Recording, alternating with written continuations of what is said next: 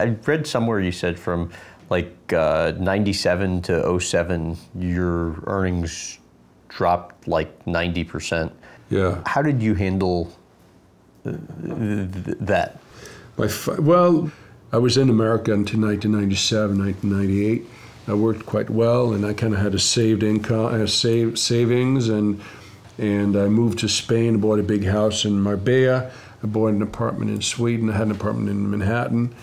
And then I moved to Spain, and you know, being away from Hollywood, you kind of lose touch with everything. So my earnings, instead of getting 100, I got 10 per movie. So meanwhile, the overhead staying the same. The overhead stayed the same. It got more expensive because the more I cheated on my wife, the more she wanted to spend my money. That's a classic. So you know, she didn't want to come with me on locations or anything. So she kind of knew that I had affairs. But I don't think she cared as long as I paid the bills and bought her a new Ferrari or whatever it was. And so it was that kind of relationship, you know.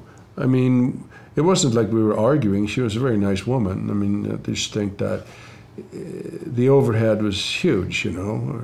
Credit card bills every week, maybe every month for like maybe 60 grand for that was just her credit card, you know. So, you know, it all adds up, right? Because that's after tax. So, right. How tight did money get?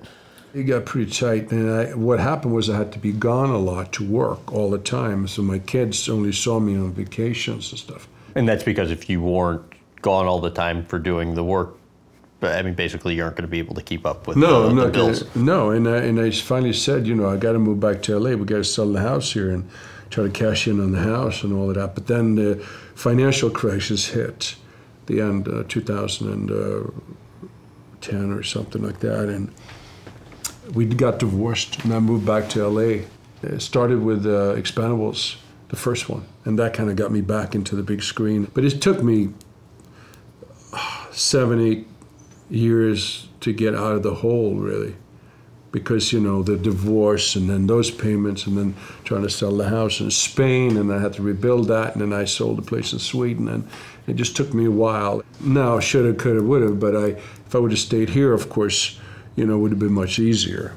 I mean, the assets would have been here. It wouldn't have been in Spain and all that. But my kids had an interesting upbringing there, and, you know, I love Spain. I have a lot of friends there. But I had to come back here. I was surprised to hear you say this, that you were never 100% committed to your career. No. How so?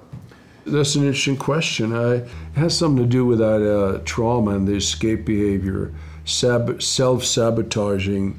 I mean, I was working hard, I was doing the movies, but I was always, either I'd go back to Spain and lose touch with it, or I would go out drinking and kind of screw up some of my preparation as an actor, or I wasn't really connected emotionally because of the trauma, so I couldn't really deliver what I wanted to deliver as an actor. So with those things against me, it's hard to fully commit. And I chose to kind of commit, you know, not fully, but like 80% instead of, now I feel more committed. Like now, if I direct a movie, I want everything to be perfect. I mean, I'll sit up all night to finish stuff, but I wasn't like that back then.